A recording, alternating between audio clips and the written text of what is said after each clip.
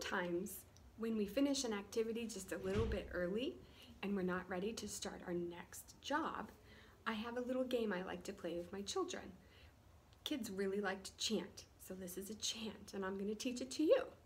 I keep a set of alphabet letters next to my pocket chart, and when I'm ready, I get my alphabet letters out, and I say, I have a letter you can name, and then I put my hand up, and they echo me. They go, I have a letter you can name, and then I say, I can name it just the same, ready, and then they say, ready, sound off, and I'll hold up my letter, and then they're gonna tell me it's a D, and we'll put it in the chart, and then I do it again. I have a letter you can name, and I wait for them. I can say it just the same, ready, their turn, sound off, and then I pull up a new letter, and they're gonna tell me A, and we'll put it up.